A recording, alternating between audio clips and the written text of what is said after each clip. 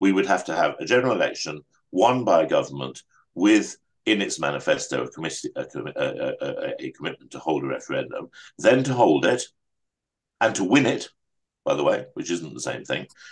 And that referendum, I think, for this to be meaningful and sustainable in the context of what has happened, it could not simply be a simple majority of the sort that it was before. It would have to be a supermajority, and I think it would also need to be a supermajority nationally with a simple majority in each constituent nation of the UK. Hello, I'm Brendan Donnelly. I'm the director of the Federal Trust.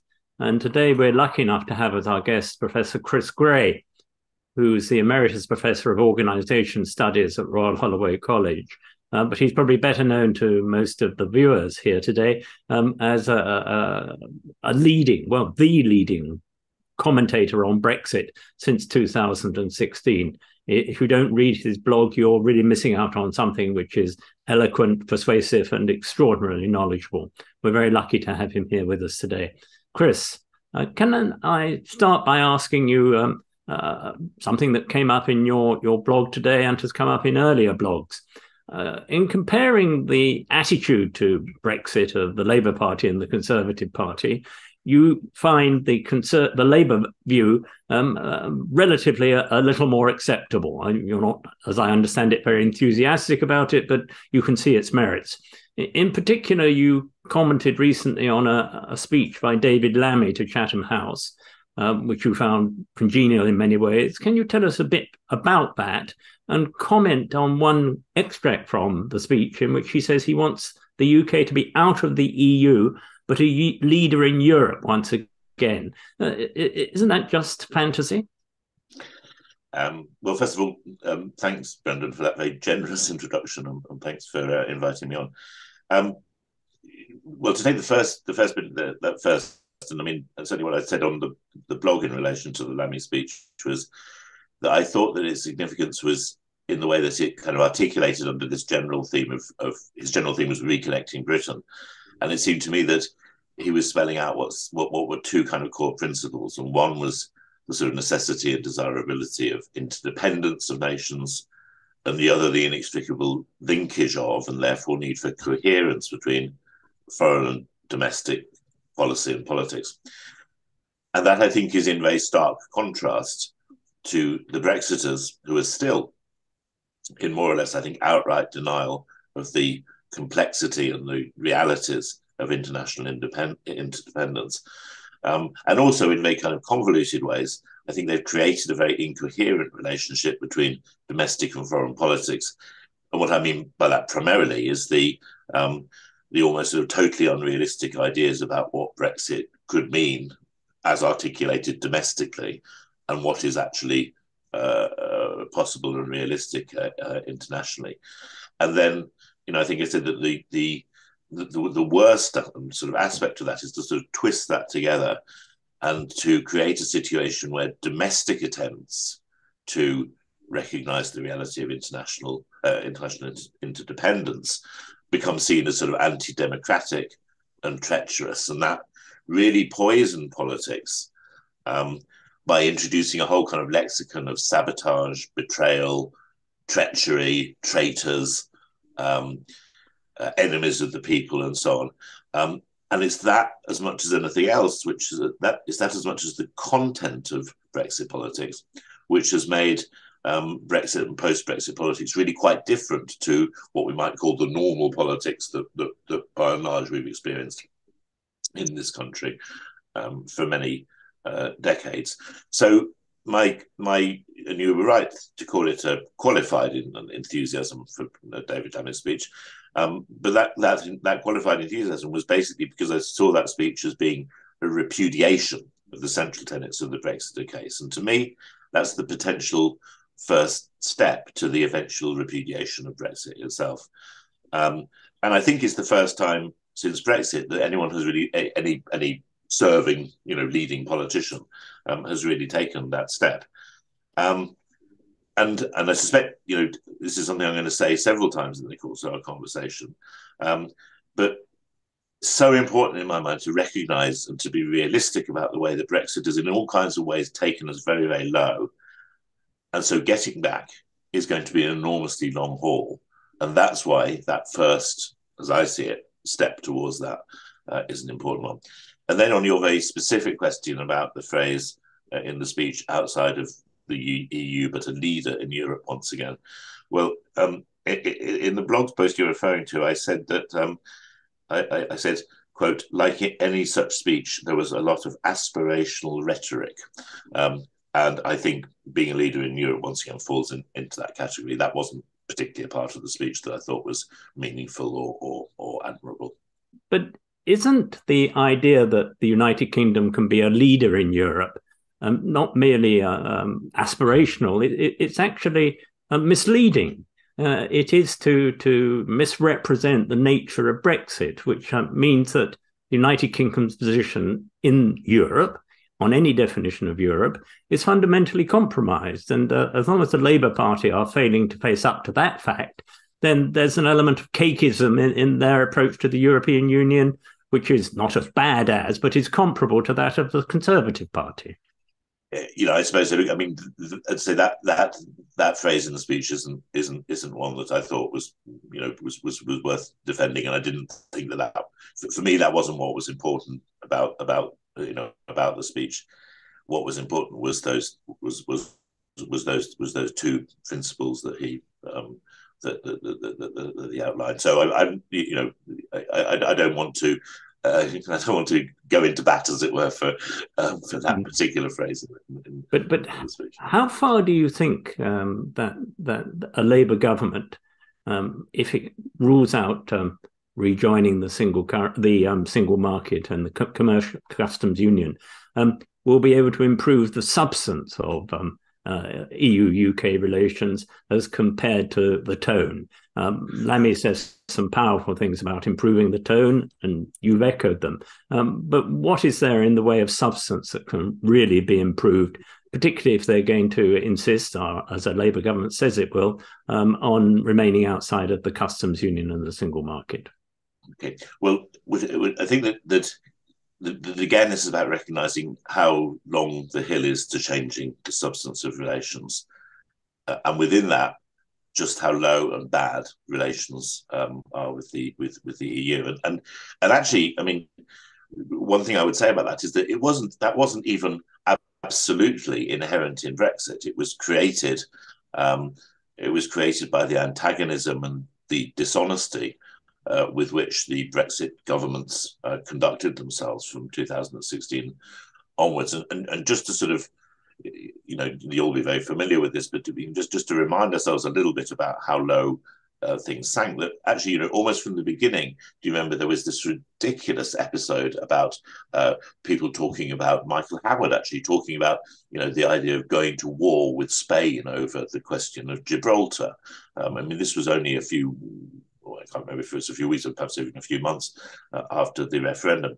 And in particular, I think an absolutely pivotal moment, which is perhaps forgotten now, but it was pivotal, I think, in poisoning relations with the EU, was the way in which the Theresa May government reneged on the stage one agreement in the Article 50 negotiations, almost or actually within hours of it being agreed in December 2017, I think it was. And then you can go on all the way through the illegal clauses in the Internal Market Bill, all the way through to reneging on the Northern Ireland Protocol, and that obviously is still an ongoing issue. And so if you view it from that perspective of how of how antagonistic and sour relations became, and how that's happened over such a long period of years, with the kind of episodes that I've just described. From that perspective, changing the tone is a very big deal. And in that sense, I slightly disagree with the kind of implicit assumption in the question that changing the tone is sort of superficial and not actually something which is substantive in its own right, and a necessary but certainly not sufficient step towards what in your terms would be substantive improvements. And then, on the other parts of it, I mean, look, at the moment, what we seem to have in prospect is things like various kinds of well, firstly, we have in prospect potentially things around kind of dynamic alignment, most obviously over sanitary and phytosanitary regulations, and that kind of thing is, let's say, just a way potentially of sanding some of the hard edges off the existing agreement. And by the way, it's worth mentioning that in particular, SPS dynamic alignment, that isn't cherry picking. I mean, that's something which is already is on offer, explicitly on offer from the EU. And that is just an example, but it's also an important example, because one of the things that it then opens the door to is dynamic alignment in relation to other things. If we do it over SPS, then why not other regulations? And I think perhaps in particular it would be important because to the extent it breaks the ECJ red line, it opens the doors to many other kinds of things, in which I would include security, data sharing. Because remember, one of the reasons why there isn't substantive security provisions in the TCA is because the Tories had the red line on the ECJ, which precludes access to sharing various kinds of databases, and the same would apply not just in security but to REACH, the chemical regulations database, to data sharing on animal health, early warning systems. A whole range of kinds of things become opened up through that. Now, and they would be real improvements on the TCA. I'm not saying from it they would be game changing, and they wouldn't massively shift the dial on economic damage, but I think it would be facile to dismiss them as being nothing. And again, it's going to be a long haul, and it's going to need patience. But I think those things are worth doing in their own right. And then to speak perhaps a little bit more to the other part of that, of the existing Labour red lines on rejoining the EU, but also on single market, and also on customs union or customs union treaty. You can't join the customs union if you're not an EU member. It's very easy to understand what the Labour's strategy and position is here. It's very familiar. Firstly, that they have problems with the extent of the Leave vote within their traditional core voter base. Secondly, they really don't want to allow the Tories sort of off their current hook of great unpopularity by allowing them to run the general election, the 2024 general election, on a defending Brexit campaign.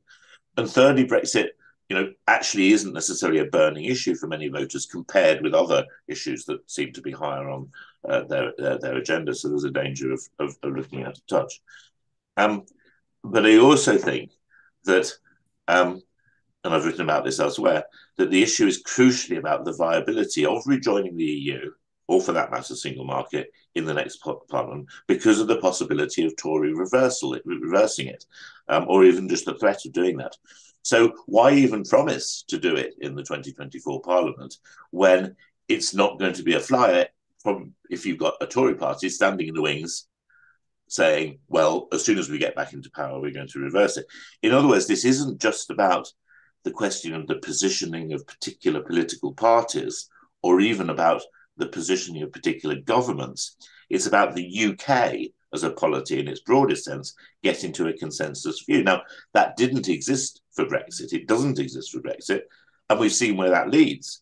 But it has to exist for any future major change in the relationship with the EU.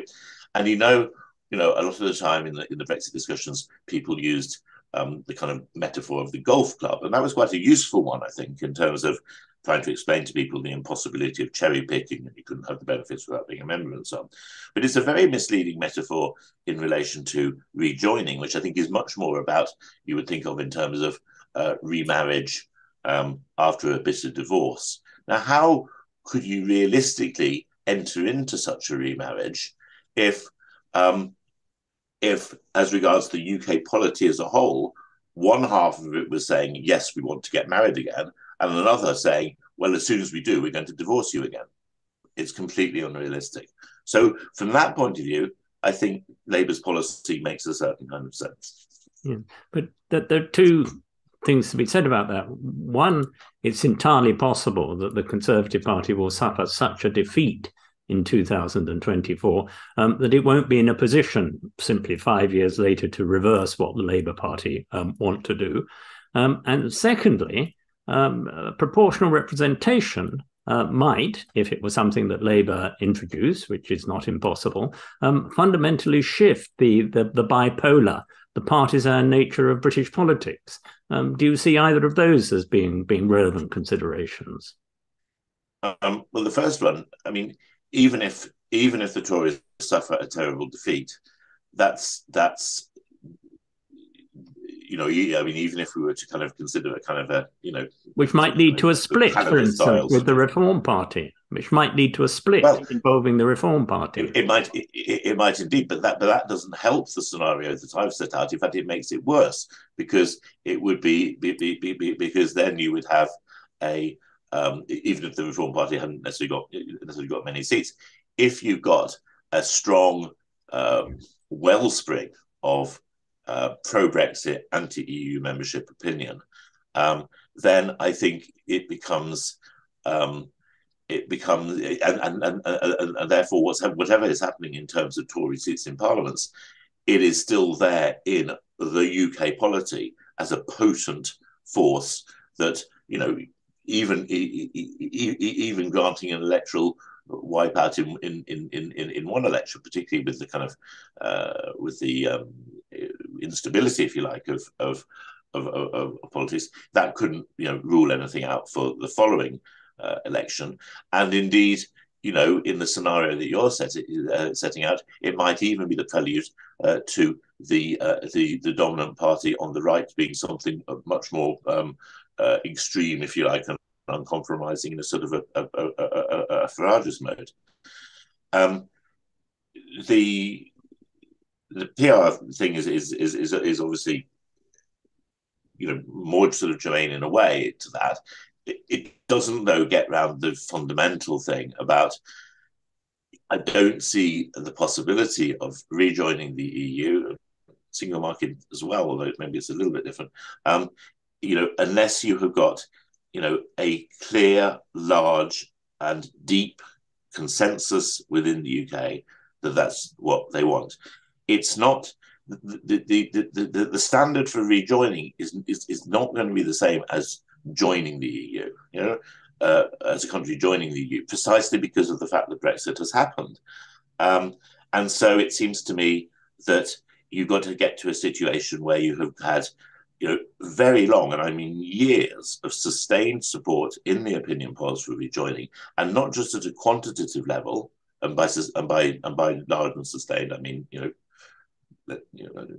haven't got an exact number in mind, but 65, 70%, something like that. And because I think there'll always be a bedrock of support for not being in the EU, which might perhaps be 25, 30%, something like that. But it's also got to be an actual genuine commitment to the EU as an ideal, not a kind of a grudging sort of, oh, well, Brexit has been so awful and we've suffered so much, and a sort of transactional kind of, dog in the manger kind of slinking back in because it's been so horrible outside. It needs to be an actual qualitative change within the UK polity. And I don't see how you get there very quickly. And in particular, I don't see how you get there. I don't see how you get there within a generation. I don't think any of this, well, maybe I've gone on for too long. Perhaps you want to come back on some of that. I think that's unduly pessimistic in the sense that we've seen, without any political leadership of any kind from the major parties, opinion polls which have gone very dramatically over the past couple of years. You bring it out in your blog against Brexit. And not quite as far in the direction of wanting to rejoin. But it doesn't seem to me at all inconceivable that if there were political leadership along very much the lines that you've been spelling out, I agree that those are the things that need to happen in order to make substantial and solid our future membership of the European Union. I don't see why it shouldn't happen a bit more quickly than you sketch out. And in particular, I don't see why people shouldn't start putting forward these ideas now and hope to be politically effective in exactly the same way UKIP were. Can we perhaps come to that aspect of the situation? That is there scope, do you think, for a political movement that would be largely geared around Rejoin? I mean, on the latter point, absolutely. I should emphasise this strongly because I know that from reactions that I've had from other people that this, when I say this thing about generational, it seems to be very misunderstood to mean that I'm saying, oh, well, so we just forget about it for now and just wait until it gets sorted out in the future. That absolutely is the opposite of what I mean. Generational doesn't mean forgetting about it and do nothing. It means that if rejoining happens, it will need to be built over a generational time period. Now, what is a generation? That's a difficult kind of question, and there isn't a sort of precise answer. But I would make a few kind of observations about it. What I mean by it is in the time frame 20 to 30 years from 2016. Why? Because that's the kind of time frame in which the 65 plus voting cohort will have. Well, if you're 65 in 2016, you'd be 85 20 years later. In other words, those people will be dying out, and no less important, the diehard leaders in politics who have made Brexit their life cause. The Ian Duncan Smiths, the Bill Cashes, the Farages, even, they will be off the political scene. And then the people who were 18 to 24, and indeed younger at the time of the 2016, that will be that those voters will be replacing the older voters, and the people who were sort of 30 plus or whatever at the time of the 2016 referendum will be in leadership positions. And then in terms of so that's one way of thinking about generations. But then the other aspect is just thinking about the general election arithmetic. So to do rejoining, and by the way, I would like to come back, if we have time, to say I think that rejoining is increasingly the wrong way of framing it, and I think that it would be better to frame it in terms of joining. But anyway, I'll maybe come back to that. But we would have to have a general election won by a government with, in its manifesto, a commitment to hold a referendum, then to hold it and to win it, by the way, which isn't the same thing. And that referendum, I think, for this to be meaningful and sustainable in the context of what has happened, it could not simply be a simple majority of the sort that it was before. It would have to be a supermajority, and I think it would also need to be a supermajority nationally with a simple majority in each constituent nation of the UK. Because we couldn't conceivably have a situation, well, it would be mad to create a situation where potentially such a referendum went 52 to 48 in favour of rejoining, and perhaps actually with only a minority support for rejoining in England. Sorry, without a majority for rejoining in England. And that would be a crazy proposition for the country. It would be a crazy proposition for the European Union. And anyway, it's not on offer in 2024 unless there's a massive change of heart by the Labour Party. That's not on offer in 2024. So the earliest it's on offer is 2029. And then you get a referendum about 2031, maybe rejoining in 2033, because there'd have to be an accession negotiation process. And so that's the very quickest. Gets us to rejoin in 2033. But more likely, it needs the Tories to be defeated twice for their Brexit, I don't know what you want to call it, but their Brexitism to be expunged, which it would be a big change for the Tory party, but would be likely to happen perhaps for demographic reasons. And so then we perhaps get to 2034 general election, 2036 referendum, 2038 rejoin, and maybe longer. But I mean, that I think is, and of course, once you get into those kinds of timeframes, predictions and scenarios become very, very, very difficult to make. But that I think is, and I understand, of course, the impatience of people about this. But there's no point, I think, in being unrealistic about it. And just finally, on the thing about joining versus rejoining, The problem with rejoining is that it's automatically configured in terms of reversal of Brexit, and therefore, almost by definition, imminent or implicit within it is a refi to 2016. But I think the argument here should be to say, and the further we get away from 2016, the more we should configure in terms of joining. Why? Because it will be a different UK. It will have to be a different UK. It will certainly be a different EU, and it will be a different world. And so configure it in terms of a going back to something is, I think, going to become increasingly irrelevant, but also unhelpful. Will there be a UK in 2031 if we haven't reversed Brexit before then? Well, obviously, that's, I mean, I completely used to kind of take that point, and if we get a Scottish independence referendum, and if independence wins, and those are both kind of big ifs, then obviously you could envisage Scotland both leaving the UK and then itself joining the EU. You could clearly envisage within that time frame Northern Ireland rejoining the EU by virtue of reunification of Ireland. Wales, I suppose, is a bit less. It's not so clear, I think, what to kind of say about that. And so, of course, then that presents another kind of scenario, which is, to the extent that Brexit support was strongest in England, then the prospects of England joining the EU obviously require that much more, if you like, of a sort of a shift. So yes, of course, that's another layer of complexity. And I was going to ask you as a final question, something I've hinted at a moment ago, this question of political activity. What do you think is the best political activity, the most effective political activity for people who want to bring about the rejoining by the UK of the European Union as soon as possible, wherever on the timeline that you sketched out that may happen?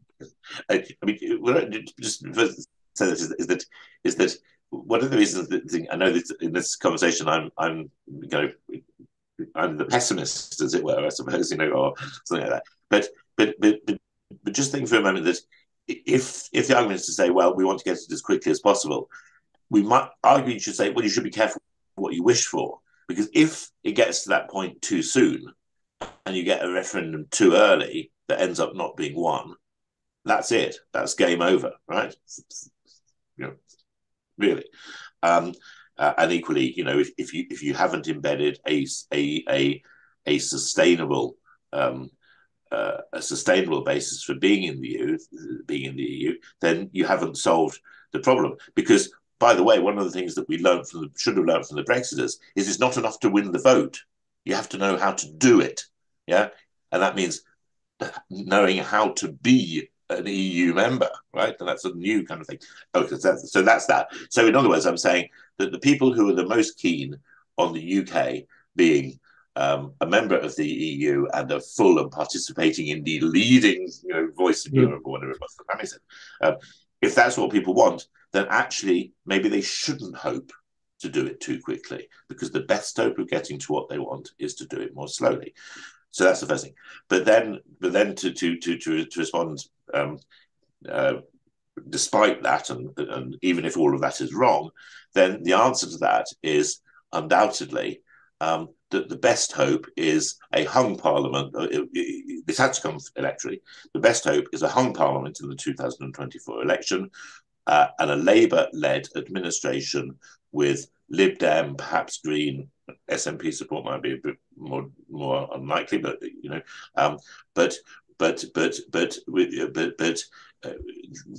so a situation where a minority Labour administration was dependent upon